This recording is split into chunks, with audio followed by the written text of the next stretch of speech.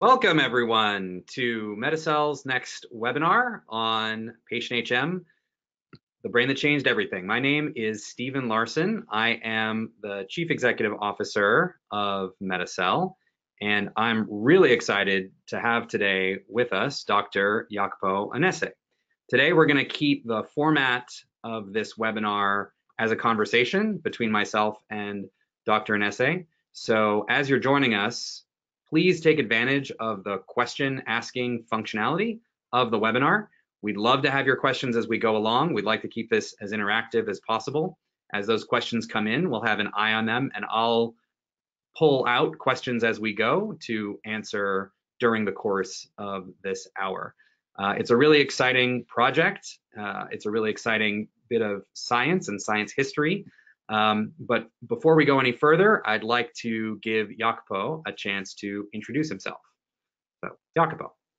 Good morning, everyone. Yes, Jacopo works better than Dr. Annese. So yeah, my name is Jacopo, and I'm now the CEO and PI, Principal Investigator for the Brain Observatory. We're now an independent nonprofit, research nonprofit. When I did the work on HM, I was at UC San Diego, still here in, actually today is in foggy La Jolla.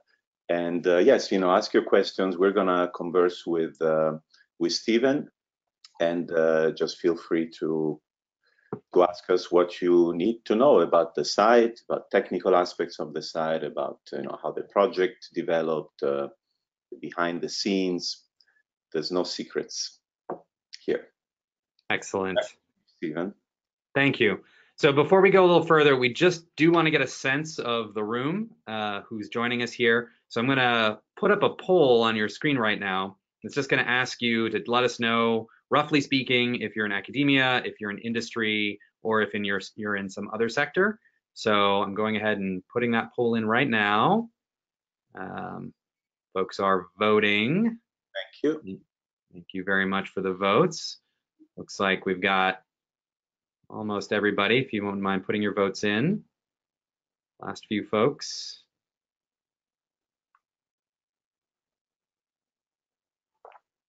All right, great. And it looks like the results I'm seeing are 56% of you are coming from academia, 25% of you are coming from industry, and 19% other. So very good. Welcome, everyone. So Jacopo, first question for you. Tell us a little bit about the genesis of the project, what your first entree was into the idea of working with HM. And while you're doing that, I'm going to put up on the screen the story page from the website. Okay. So, well, it's a very long story, and it's almost 10 years ago now. Actually, as we reminded in the invitation in December, will be the 10th year of the anniversary of Henry Mollison's death. Can't believe 10 years are passed. But so the way I got involved, it's actually much before his death. I was working at UCLA at the time. I was the anatomist in Arthur Toga's lab at UCLA, the Laboratory of Neuroimaging, and there were talks about what to do with the brain of HM.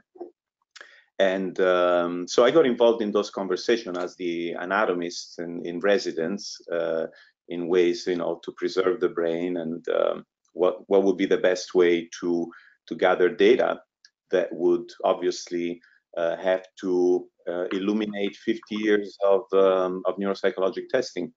Then things sort of slowed down. HM was still alive, so there wasn't any urgency.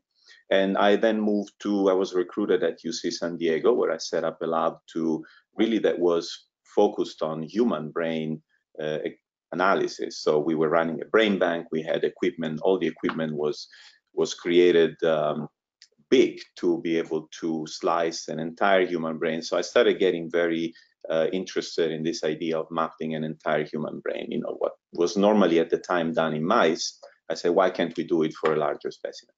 And then, to make a very long story a little shorter, when HM was 80, I wrote a grant for the National Science Foundation, which was really more like a manifesto I just threw it out there, and the idea that we didn't want to repeat the mistakes that were made with Einstein's brain, that was famously or notoriously, one can say, chopped into little pieces, and a lot of it has been lost. A lot of it has not been examined. So to this day, we have little vignettes and little glimpses of Einstein brain, but we really don't know its connectivity architecture. And I had been meeting Dr. Corkin regularly. She was a foodie. She loved good food, and so we would meet every year on occasion of SFN for a very fancy dinner. And on occasions of these dinners, we would discuss what to do with the brain. And eventually, the grant got funded actually at the NSF, even though HM was alive. So it was a grant that was funded without a starting date, which was very unusual. But the grant was also meant to get ready, because we had to be all on our marks if he died. And I went to meet HM in a very secret location in Connecticut. They didn't blindfold me, but it was closed. I was not allowed to, of course, disclose, and I did not, where he lived. And then he died on December 2nd, 2008. And that's where the project really started. And we at that point, we just started accelerating all the tests to be able to prepare for the slicing that happened in 2009. Go ahead. Great. Well, yeah, before you go on to the slicing, I do just want to point out what I'm sharing here on the screen is coming from patienthm.org, the site that we developed in collaboration with Jacopo. And on this site, there are several different sections we'll be showing during the webinar today. This is the story page. This allows a more dynamic environment for the posting of blog-like articles within the site that gets updated as needed. And if you want to learn more about the history of HM and the process of collecting the data, you can go into this part of the site and you can see the different articles that have been placed in here with a lot of really nice visual graphics that give you a lot more background behind the story of how this site came to be and the ultimate pathology that was found within HM's brain. Yeah, if I may say something, because we believe in citizen science. This story page, actually, you showed a little bit. You showed a couple of postings a little below that were about the amygdala, that were about the pathology. So I thought that in addition to the formal publication, which is also you can download, was open access. If you scroll down a little bit, I can show. Yes, sir. There is actually some like a little more. There is actually data that has not been published, but it's available, and it can help. For example, there is a subdivision of the amygdala, the frontal lesions. These are images that were not necessarily published in peer-reviewed journals, but are available for anyone who is interested in learning more.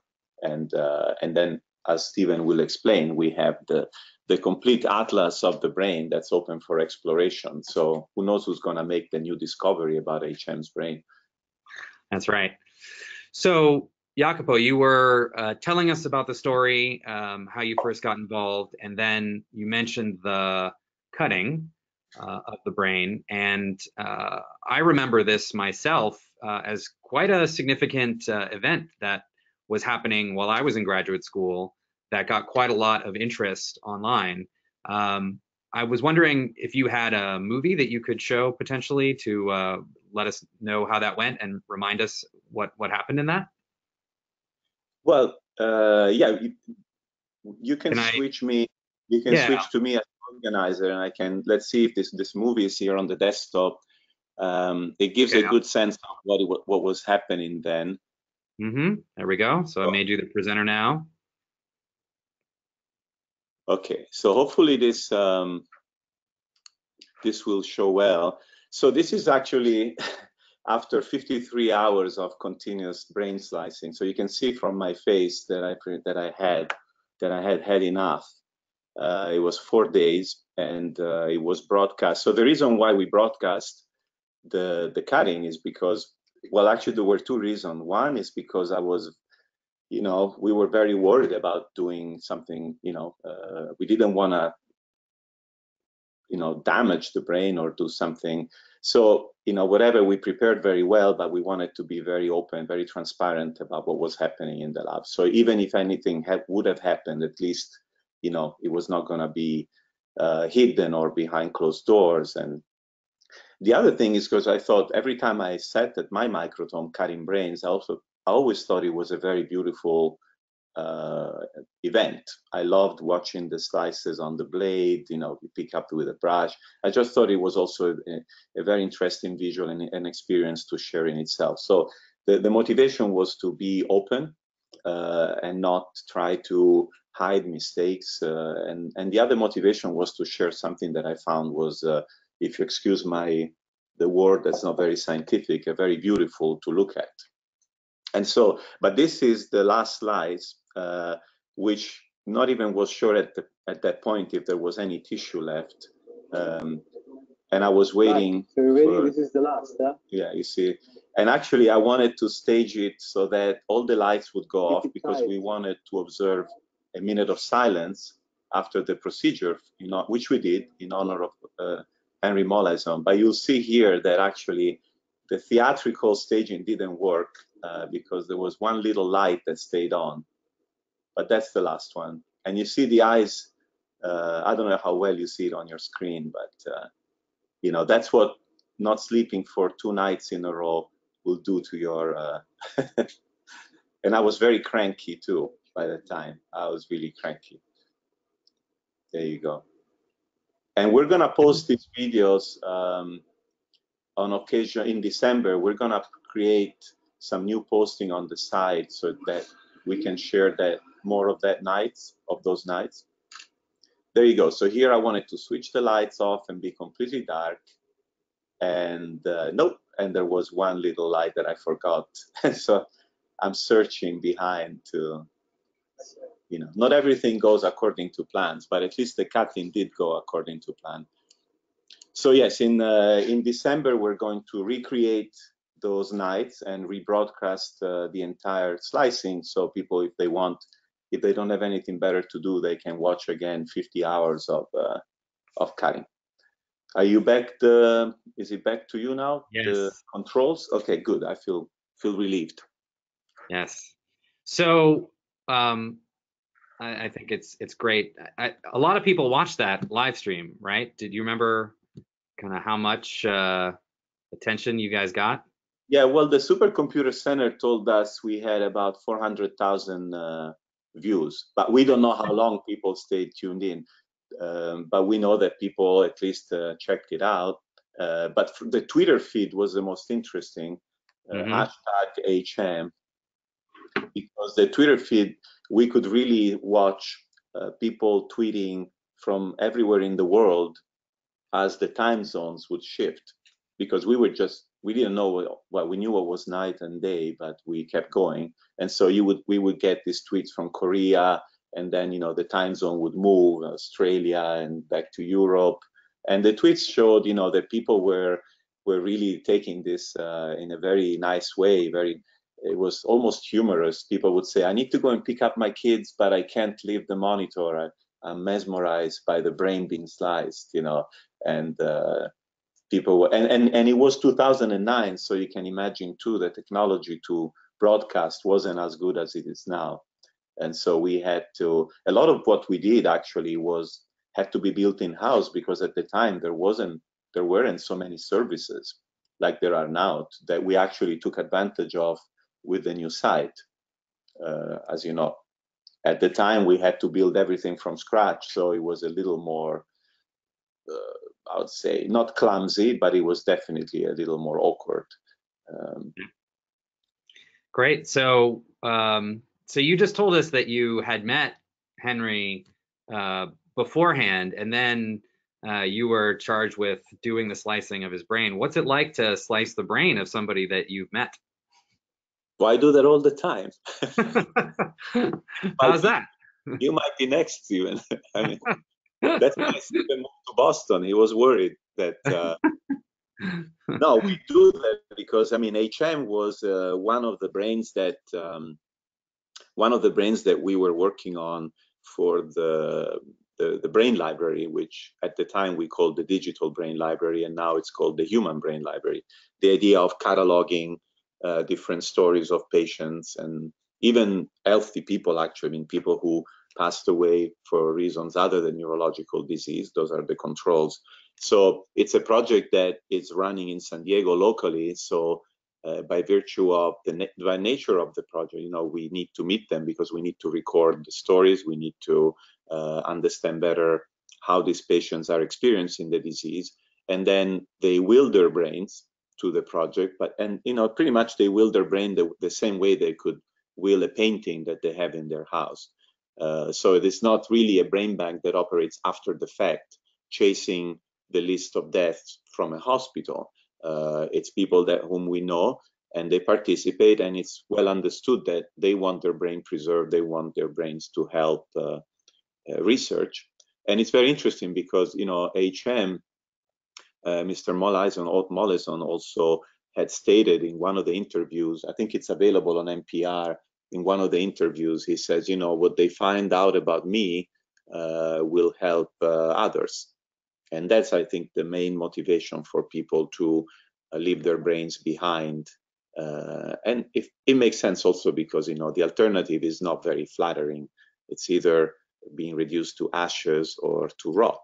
I hope there's not people who are having breakfast now, but you know, so I think we offer an alternative that's more attractive, like being immortalized, so to speak, on the web, and have, like in our case, we get on this website, the new website, we get 3 or 4 requests every day to access, and the request is only nominal. By the way, we should say there's no restrictions, but the request, we like to know why are you curious about HM? Are you using this for teaching? Are you using this for research? Are you using this to, and there is these motivations are very different. Some people are just curious about the brain and they want to look at a real brain.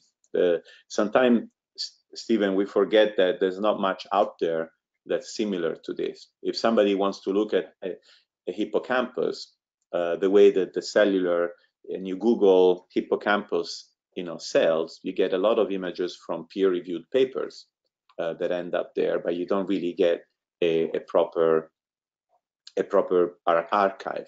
And that's the goal of the brain library. Like whether you're in 8th grade or you're a professor in university, you need some images of the hippocampus from different types of patients. You should just grab them. That's the idea. But we're not there yet, but the template that we built for HM is an excellent template for all the other brains that we're going to publish online. You know, I do think you're talking me into donating my brain to you with the idea that it's sort of this digital legacy, and there's not that much data in there. So, you know, you might get me yet to sign up for it. Well, you're a bit younger than me, so I'll try to stay healthy. So I see personally. Yeah. So as folks have been joining us, I just wanted to remind you that we're doing this in a conversation format. We're going to be looking more at the site that we put together with Dr. Annese, with Jacopo here.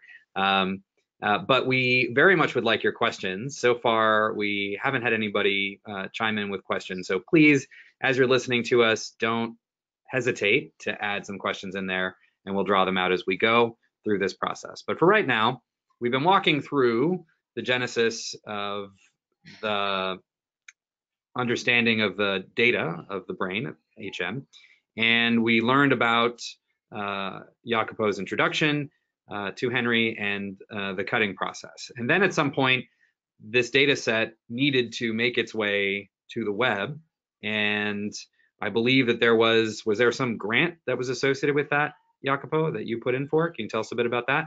Yeah, well, the original grant covered a bit of the web applications too, but the 2 grants that the projects were from the National Science Foundation and the Dana Foundation.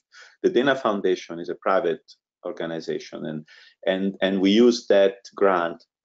We're not talking about a lot of money, but essentially it was what we needed, and we used the grant from the Dana Foundation primarily to build some tools and to build the first website, which was originally hosted at UCSD. In fact, if you go to we preserved that initial atlas, and you can find it on the tab in the navigation bar. If you go to histological atlas, that all those components in there are essentially the original components of the original atlas. Let me see. Yep, there we go. Now I see it. Yep, so this is what you're talking about, the histological atlas. Yeah, so now you see the website. No, that's a good size, that's perfect. Yeah, so these were the initial components. So what we did at the time, we had, of course, images that we acquired during the cutting, which you see on top. Those are block face images, so-called.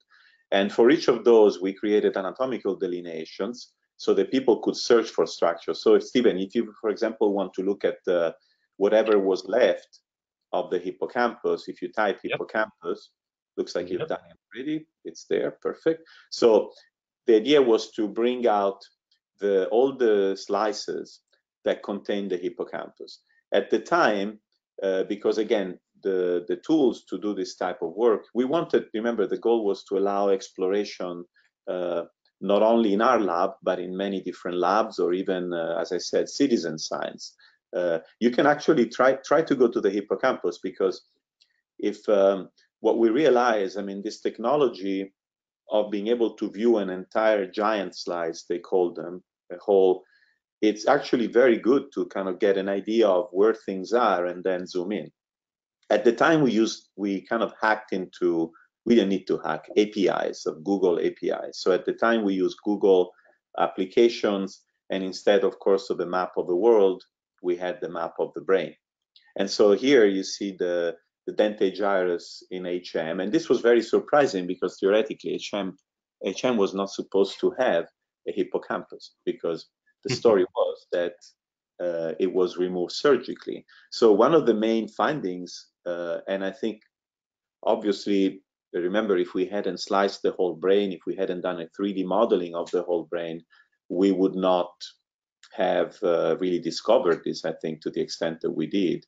It was very interesting to realize after more than 50 years that what Scoville said, Scoville was the surgeon who operated on HM back in 1953, when HM was 27. He actually did not accomplish what he was set out to do, because he left, I would say, almost half of the hippocampus in HM's brain. And in fact, this is explained well in the Nature Communications paper, but in brief, there is the hippocampus, I don't know if you see, the hippocampus bends dorsally on the posterior end. And so when Scoville inserted his little sucking tubes, the vacuum tubes, those tubes were straight metal tubes, and they, of course, did not bend to remove the entire structure. So it was a bit of it was strange that he did not realize that, because actually in all other respects, the surgery was very precise. He wanted it to be symmetrical, and it was extremely symmetrical. And it was very minimally invasive in some respects, because he was actually working from two small holes, the size of a silver dollar, I guess, from them. So it's and when I do autopsies and remove the brains, I take out the entire calvarium, and I lift the frontal lobes, and I see the tips of the temporal lobes, and I imagine what Scoville saw, but he had to see it from two small holes in the forehead. So it was a very difficult operation. So he was definitely good at it, but somehow either he forgot, or he did not appreciate how much the hippocampus would curve in the brain. And so this was a big finding, actually, because again, 50 years, you're told, everybody, even now there's many textbooks that say, HM is a hippocampal patient, that the hippocampus was removed, and that's not true anymore. And so it may take time for this information to kind of trickle down and into all the textbooks and into the classrooms, but I think it's very important that it is. Yeah. So we got a question in, actually. So thank you, Thank you for the question, and please send more. So one question that we got here from one of our audience members asks about HM's emotions, and were they limited in some way due to his memory issues, as far as you know? Well, it is not an easy question. I don't know if I like this question. No, I think it may be easier for some other folks to answer. Remember, my expertise are in anatomy. HM's emotions were, there's also a theme that HM was very placid, was very, HM lived in a very sheltered life because obviously at the time there weren't any digital assistants, cell phones, and things like that. So obviously somebody with such a profound impairment in memory was very limited. Moreover, he lived with the parents, with his mother. Then he was under the care of nurses in various nursing homes. So, but there are accounts of him, showing strong emotions. And I remember, well, even Dr. Corkin told me that there was his mother would be the object of maybe some more anger. And there was another lady that he apparently detested in the nursing home, who was also the target of his, I wouldn't say rage. I don't think that would be appropriate. But so he had this emotion, but we don't know whether he was depressed. There wasn't much done to test, very psychiatric testing. And that's a very important aspect of this syndrome. Again, now in the face of the anatomy, I think the whole point of this atlas is also to allow for these assumptions. Now, one can go and look at different brain structure microscopically throughout the brain and look at different, if you want to look at the nucleus accumbens, for example, and understand if HM had some disruptions in his reward system. I mean, now I think the anatomy can speak more now than anecdotal results from various interviews that have been, Dr. Corkin puts together very elegantly in her book, a lot of information that before was sparse. Then there was a new book by Luke Dietrich that also adds more information. But I think now we have the chance for anatomy to speak. And the anatomy, what I love about my work is that anatomy doesn't lie. You have it. It's just us who interpret it wrong, and because we still don't have the right knowledge. But if we go back to what we're doing with the nonprofit now with the Brain Observatory is to keep sight alive. And coincidentally, I know this is not a fundraiser, but I think that, we're keeping this site alive now mostly with private contributions. So. But imagine if somebody else will go back in 20 years. We want this to be up in 20 years. Because in 20 years, they might actually know more about the posterior hippocampus or other areas of the brain. There is considerable white matter damage. Most of it was due to age.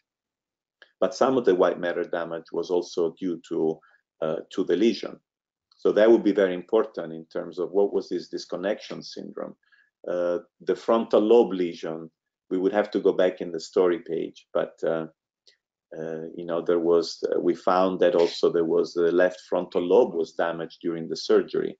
Did that cause some of the behaviors in HM that were recorded, maybe just simply anecdotally?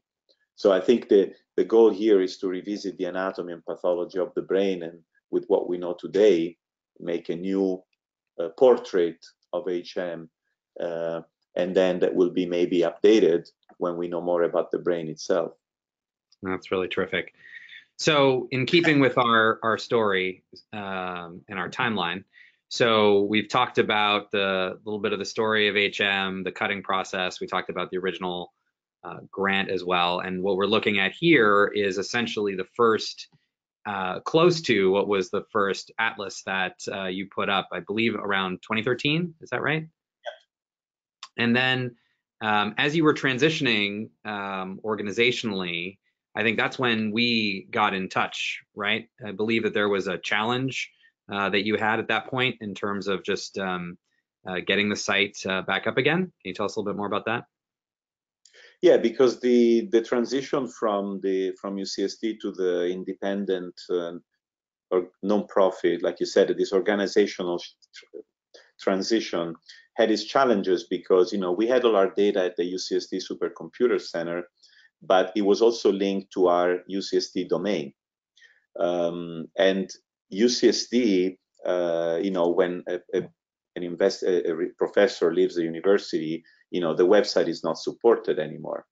So the challenge was to extract this website, the atlas, and make it usable even outside of the UCSD domain. So that's when the first time I invoked Stephen help, you know, because I had already gradually, you know, obviously closed the laboratory down by making sure people who worked in the lab had, you know, obviously a job and, you know, give enough time. It occurred over a year.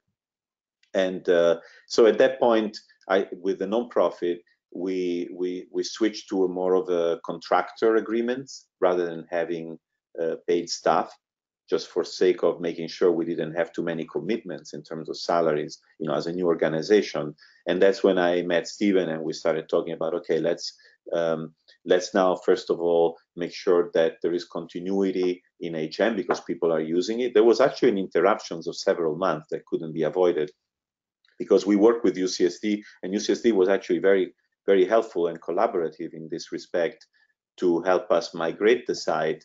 But, you know, it's a bureaucracy. And so I remember that our account was closed before we could transition the site. So we had to look at our backups, and that's where, you know, we started working together.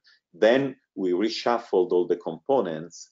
I think not all of the components are here because they're redundant with the new site, but we wanted to preserve that original atlas because it's well, I mean, I'm a bit attached to it, and also because it's well organized, and it's a very simple, it's a self-contained environment with a Nissl stain to look at site architecture. However, as you know, then we had another grant from the National Science Foundation, which actually was awarded while at UCSD, and then we transferred. And that site and that grant, I apologize, was then what we needed to say, okay, we're going to do a 2.0 version because now we have more data that we'd like to make available. I think let's try to open up as much as we can and also make it a little more elegant, a little more updated in terms of tools, improved usability. Of course, we can only know if it's improved by getting feedback. And so that will help too. You know, don't be shy. Just write directly to me at the Brain Observatory with any issues, and then we can eventually, when we have the next updates, we can take those into consideration. You know, I've been so engrossed in this project that sometimes I see it one way, and I like to make it more of a teaching tool as well for education in the classroom, whether it's a middle school or an undergraduate degree. But I think that would be the next step that I'd be very interested in doing, using it to create curriculum for classes. So you can actually take things from everywhere and build your story from everything that's contained on this site. That would be my next step.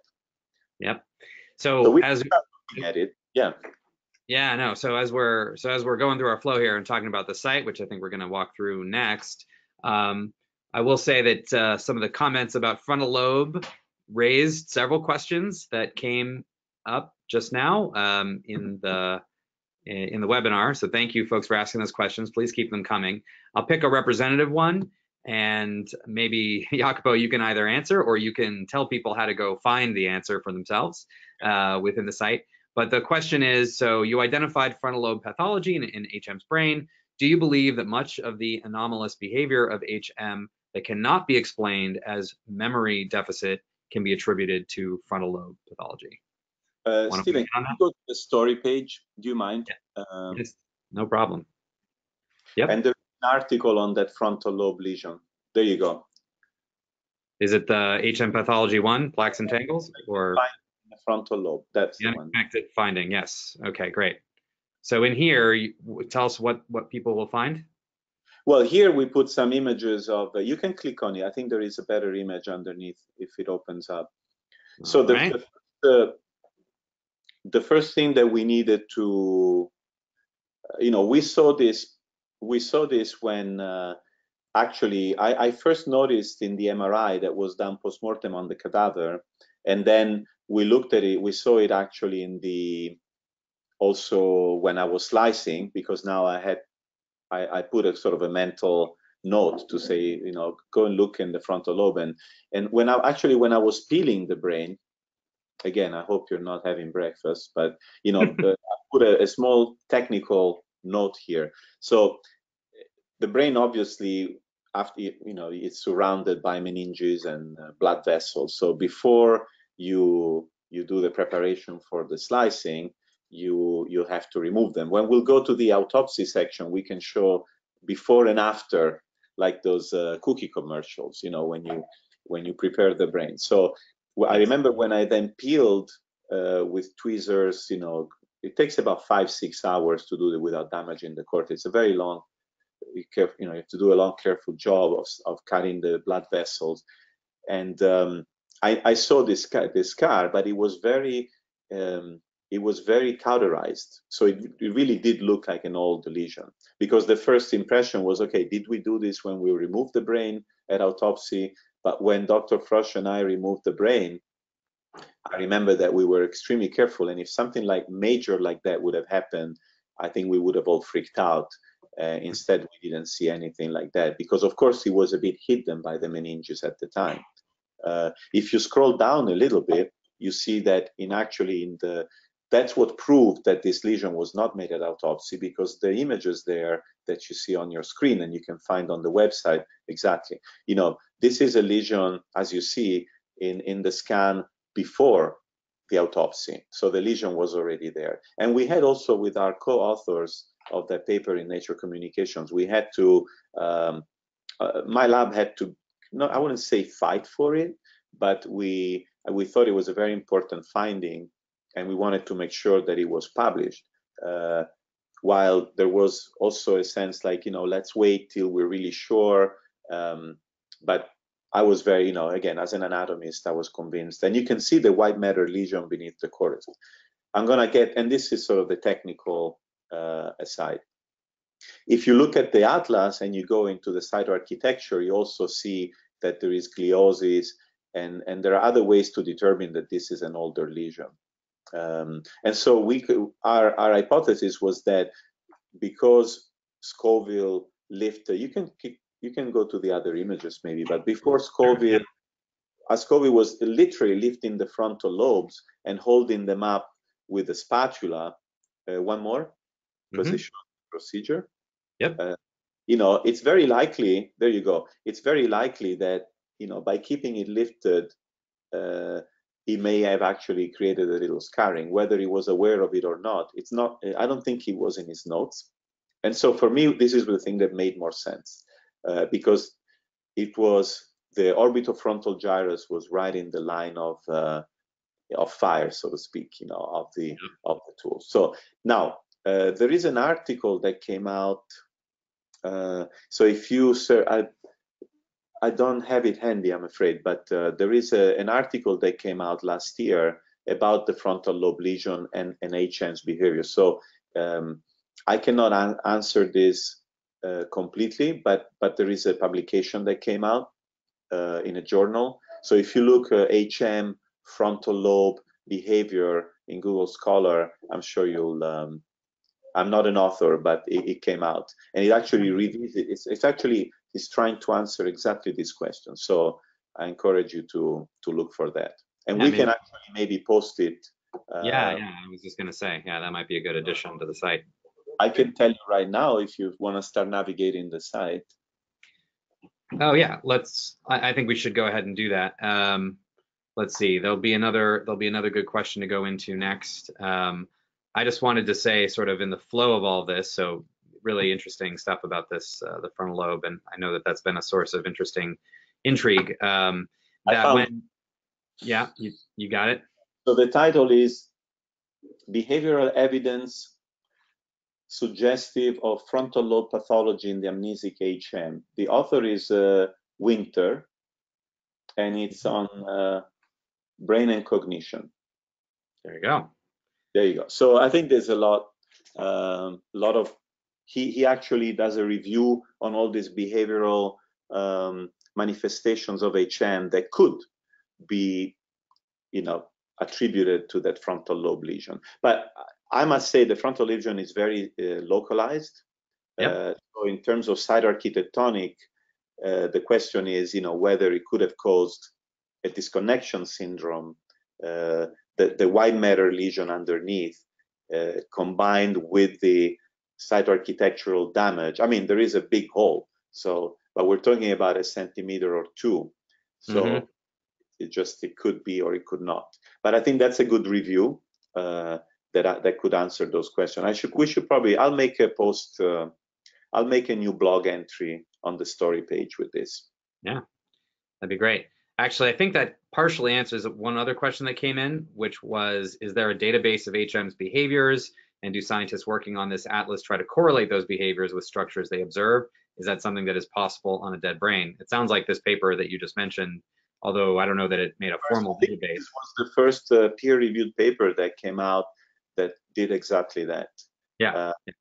So I think that answers that one. Very interesting. I think most of the requests we used to use the website are generally for teaching. So it looks like the biggest impact that this project has had is on science education. And we have college level primarily and high school level. And actually, somebody just asked if there were any lesson plans or activities set up for middle school students that are available on the website. Well, that would be our next, as I said, that would be what I would love to do next, is to really add layers to this website that can interact with the data and make it very easy for a teacher or even student themselves to build up either a PowerPoint presentation or a lecture or a poster. And that's an exciting. So I was actually I just visited I had a pilgrimage to the National Science Foundation very recently at the Division of Research on Learning.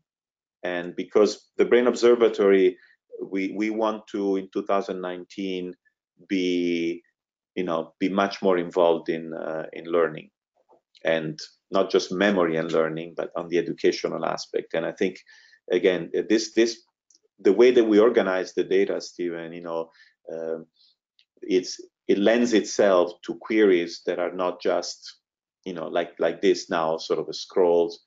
We wanted to avoid the folders hierarchy, which we did. So everything is presented very well, very accessible. But the next layer, I think, will be to be able to ask a question and retrieve the information that you need to answer that question. Absolutely. Grader, professor, and academia, or for science. But the science, scientists are a bit stubborn, so they take time to digest new evidence. Yes, we do, don't we? Yes. I think we can include ourselves in that. Very good. Well, I think we're getting a lot of great response, everybody. Thank you so much for the questions that are coming in here. Please keep them coming.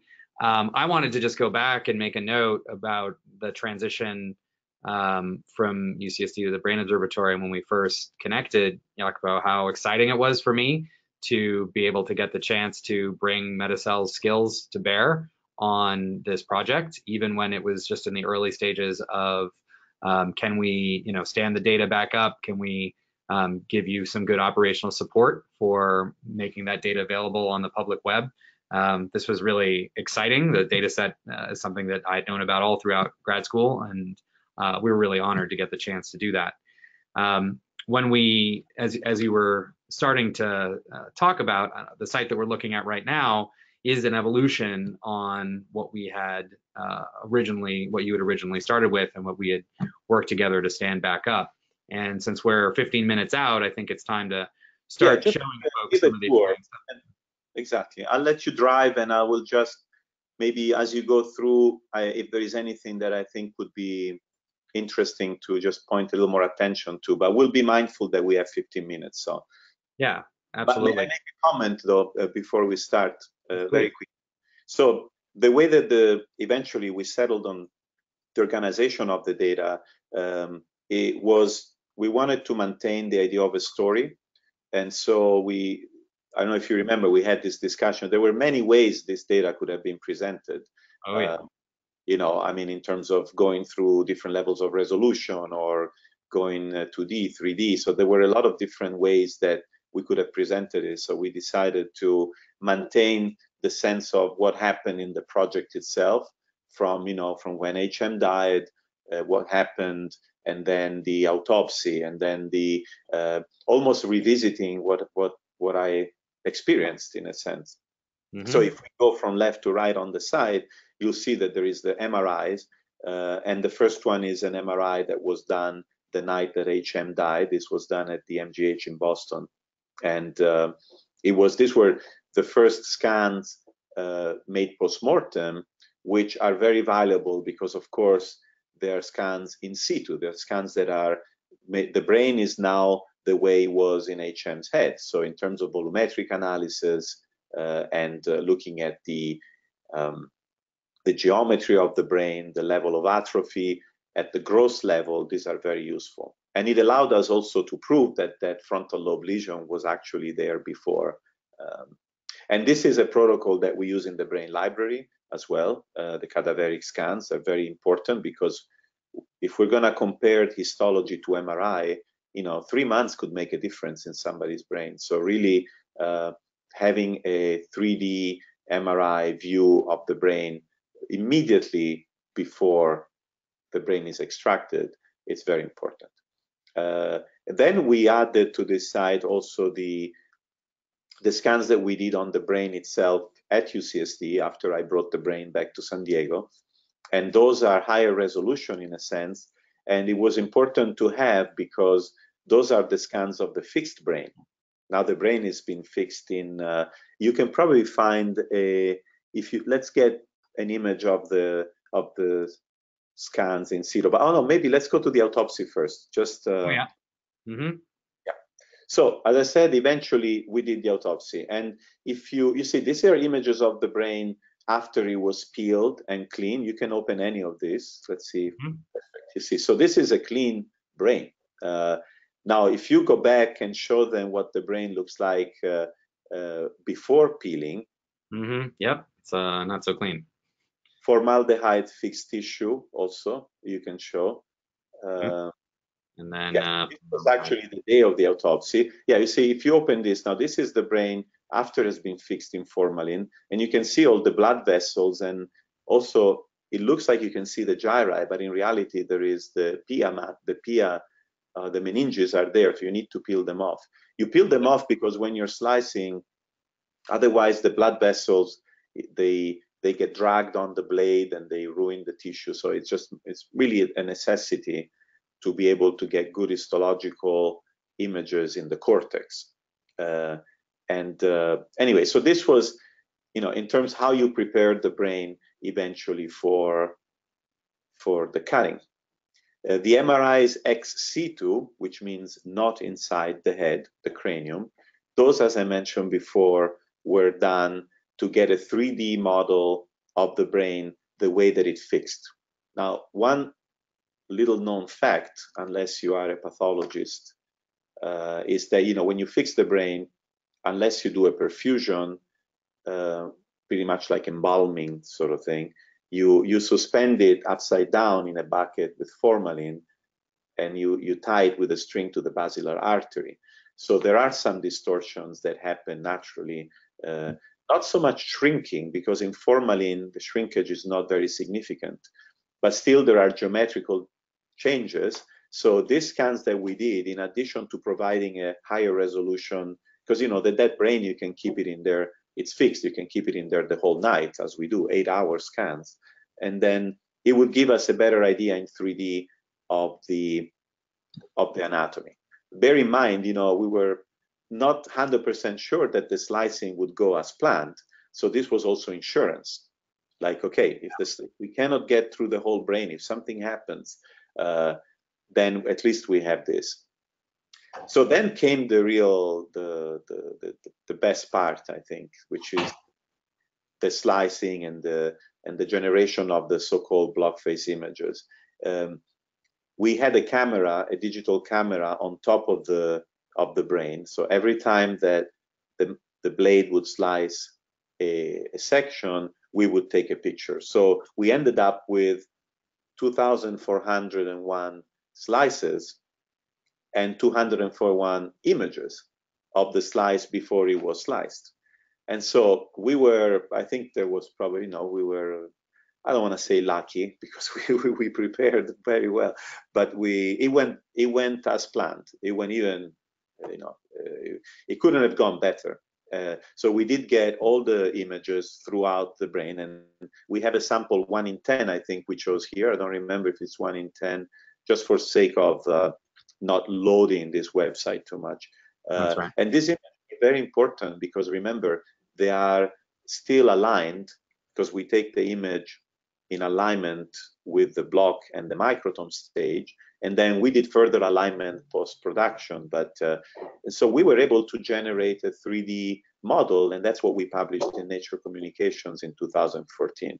But at this point, if you look at a section, for example, with the hippocampus a little further down, I mean, you already can detect the anatomy very well.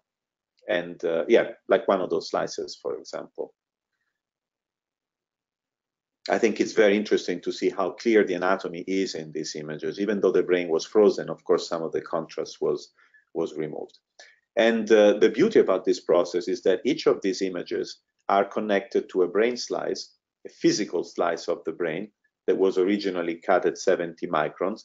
And then we could stain the slice, and that's what we've put in the histological atlas. We have also a section on virtual slices that you may want to, we don't have a lot of time, but you may want to tell them what, we're not using Google here anymore. You may want to tell our listener what you used here to enable zooming in. It was the amazing engineering staff at MetaCell that came up with an alternative viewer for this. I believe we reused open source technologies for this, as we commonly do. We did a pretty comprehensive analysis of a lot of different options for this, and we ended up going with an open source product whose name eludes me at the moment, but the experience, I think, is really much smoother than what we were getting with the Google API. I will tell you, since I myself did get involved in producing the images for this, in terms of running, essentially this is a pyramidal stack. So in order to have such a smooth experience like this, you need to generate thousands and thousands of images.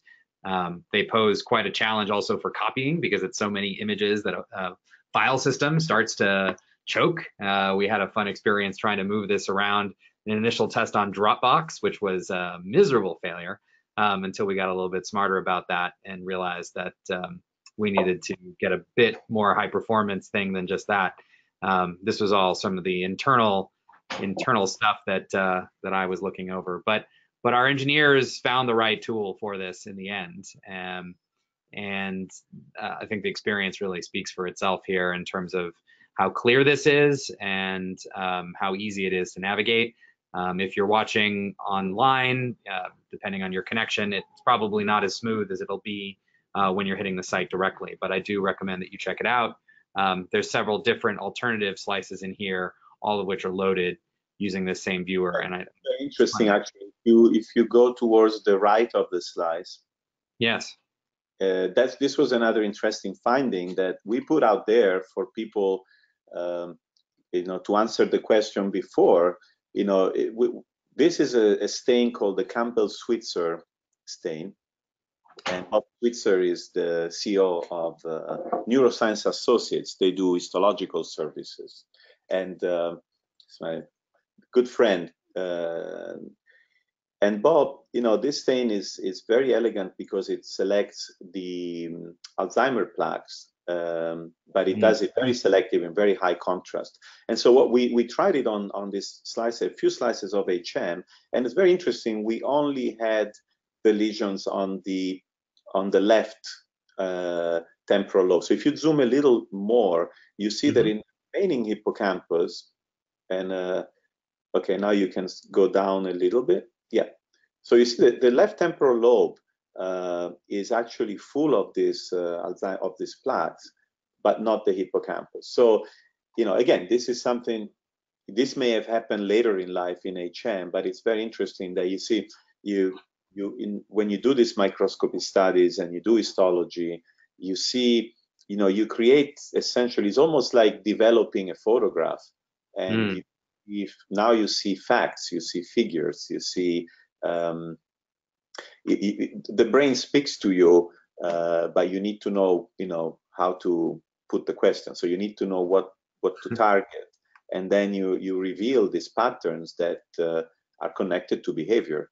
And so the original idea was to create an open source brain. I remember my first interview, I was so nervous with, I think it was Joe Palca, NPR, when we first really started working, and he said, you know, what is your concept? I said, well, we want to do an open source brain so that I don't have all the expertise. In fact, I have very little expertise in memory in terms of the cognitive. I'm not a memory researcher. I'm an anatomist. I'm maybe a new informatician. I'm a cognitive scientist, but I look at the brain structure. And so the idea was, if we could have this brain as open source, then anybody can ask the questions that they want, and anybody can apply their insight and expertise to data that it's, as we said before, doesn't lie, that it's there. I mean, I did not make this up with Photoshop, you know, painting all the lesions. This is it, and it will always be like this. And so maybe one day there'll be another article, a paper that talks about this accumulation of lesions in the left temporal lobe, not the right, and maybe connected with some behaviors in HM, because it's very important to understand. I mean, HM is. I mean, the idea here is to connect anatomy to behavior in general, not just memory. HM was a proof of concept to say, can we do that? How do we best do that to enable the cognitive scientists to approach anatomy in a functional way and kind of work together? So that's why we didn't do what was done for Einstein, or what is done for most brain banks, which is to take the brain and cut it into little pieces. We could have never seen, we could have never watched a scene like this if we just sampled the brain of HM in little blocks, like it's normally done in pathology. So Jacopo, we're out of time, unfortunately. I wanted to show folks the 3D model of the brain, which I believe you've got a physical version of right there next to you. Is that, do I see that correctly? Yep. Very nice. So you can observe that here, as well as other brain regions within this section. And I wondered if you could, just before we wrap up, let folks know what's next, what additional help you might need in this process as you go forward, any additional funding that you might be looking for? Well, at the moment, I think we're trying to maintain this website with the budget of the nonprofit. So primarily it's private contribution. We're writing grants, of course, but remember, this is now a project that it's completed in the sense that we think we're gonna focus on the educational component. In terms of the brain library, again, we have over 100 brains that some are 100 brains actually that we have not yet even sliced, but we have other brains that have been sliced and digitized. So I think the next effort is going to be to use this infrastructure that we built to start uploading other cases. You know, for example, even brains that show normal anatomy and other patients. We're also very active with the Brain Bank to work with other famous patients who famous in the medical literature. I apologize, there is a phone going now. Maybe that's our alarm to say time is up. Yeah. So the idea is to build this library with extraordinary cases and ordinary folks, and kind of grow it. So because I think the question out there is, what's the variability? HM is a special case, but what I'm interested in scientifically is what's the variability among people in terms of brain anatomy. And now that you experience the site, you know that once you zoom in and look at single cells, then variability, assume it's a big challenge to study it. Counting neurons in the brain of an artist in the visual cortex versus which area of the visual cortex, the area V4, can we trust the functional subdivision and call it area V4? Do artists have an area V4 that has more packed cells? And if so, which layer 3, layer 4, layer 2? So imagine all these questions, but the fascinating aspect is the brains are there, they contain all this data, and it's up to us to publish it, to sort of bring it out in the open and give a voice to these brains. That's what I like about neuroinformatics, is that you really give a voice to. You can go from a specimen in a bucket and create something like this that now it can inform thousands of people. I mean, we get requests from all over the world. So anyway, it's kind of transcending into the philosophy of neuroinformatics, data sharing, open science, citizen science. These are all fascinating aspects. If you go to the Brain Observatory website, naturally you can read what we stand for in terms of as an organization, the way we view science, and just sign up to our newsletter. I mean, become part of this and give us feedback, because Stephen and I are not like the typical academic. We actually listen. We don't necessarily think that we know best all the time. Very good. Well, I'm going to have to cut it off here, Jacopo. Yeah, thank you so much for spending the time on this. Really enjoyed this project. We really enjoyed this webinar. I think it was a really great time. We got lots of great feedback from folks and questions. So thank you for joining us. Please stay tuned. We will be doing more of these webinars coming up. And do please go to the Brain Observatory, check out the site, give feedback to Jacopo, and get in touch and connect. Thanks so much, everybody. We'll talk to you later. Bye.